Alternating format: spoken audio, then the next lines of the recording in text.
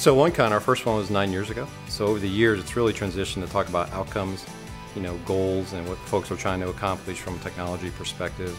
We have a lot more support from our vendors than we had 9 years ago. And our attendance this year, we have 250 customers attending, so it's really grown in size and magnitude.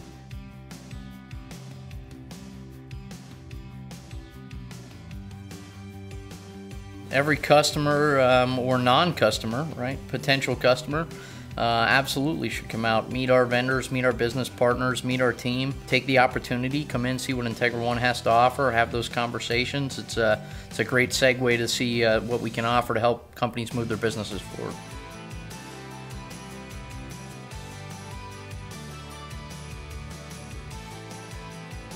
Trust but verify. We don't feel the need to necessarily verify when it comes to working with Integra, right?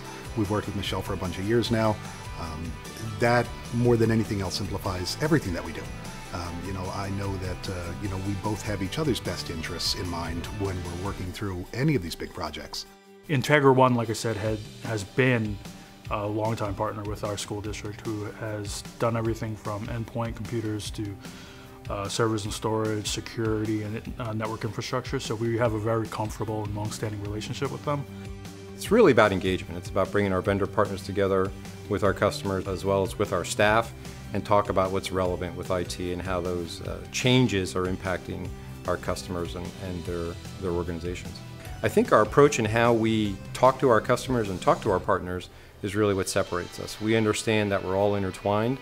We're not a transaction-focused company. We're really understanding that we need long-term relationships and partnerships, and that equates to our success because our customers are successful as well.